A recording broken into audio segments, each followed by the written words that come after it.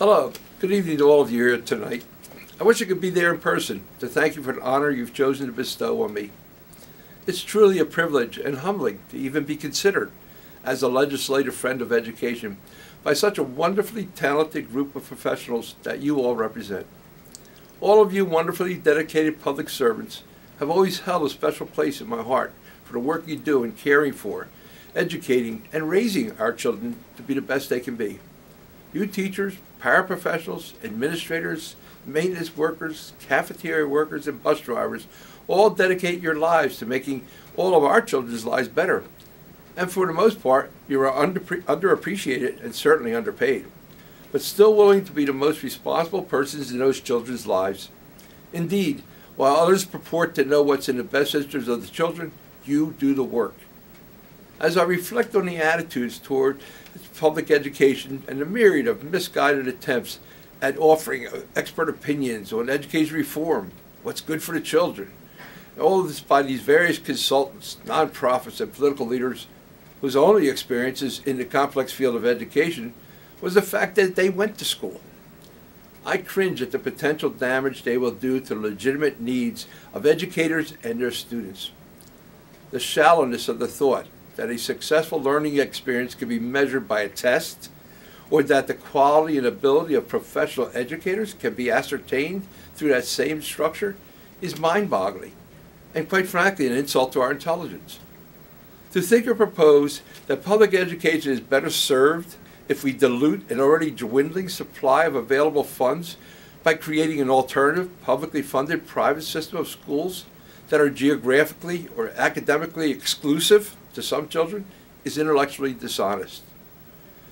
Those pots of money available to the private sector or anyone else who can craft a proposal, no matter how unproven or illogical, that purports to address this so-called education reform movement, surely will inspire any snake oil salesman within shouting distance to cast their bait hoping to snag a lucrative fish with a fake worm.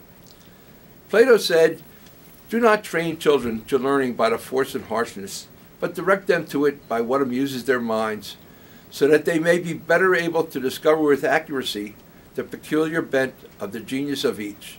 I think that's a sound statement to make that all of you educators believe in.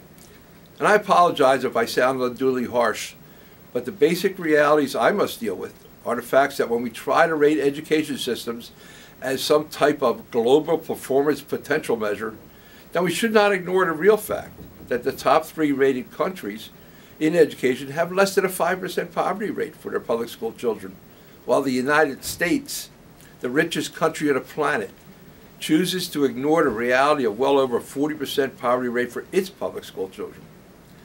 Choosing to invest in a magic bullet theory of education reform that involves national competitions for access to money that should be given with no strings attached is policy that's doomed to fail. In conclusion, and I don't have to be there in person to appreciate that collective sigh of relief that I'm finally concluding, I want to tell all of you that I do not consider this honor you've chosen to bestow on me as an acknowledgement or appreciation for what I've done in the past, but more an inspiration to do more in the future for all of the children and for all of you whom I admire so very, very much. I promise you that I will try to live up to your expectations, and I thank you all from the bottom of my heart for your service. Thank you very much. Enjoy your evening.